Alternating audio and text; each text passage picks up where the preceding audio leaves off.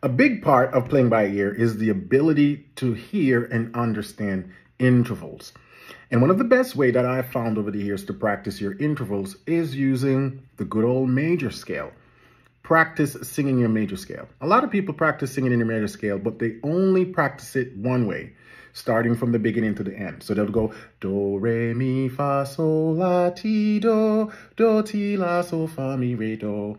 And while that's good, that's not the only way to practice your scale, because intervals won't always appear in that sort of predictable scale format. So one of the ways I recommend you practice your major scale is starting from each note within the scale, sing it up and down. So you'd go do, re, mi, fa, sol, la, ti, do, ti, la, sol, fa, mi, re, do, re, mi, fa, sol, la, ti, do, re, do, ti, la, sol, fa, mi, re, mi, fa, sol, la, ti, do, re, mi, re, do, ti, la, sol, fa, mi.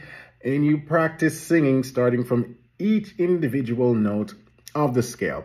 You can think of that as modal singing as well. And I find that's a very effective way to be able to sing your major scale, sing it using different intervallic position within the scale. Great ear training tip.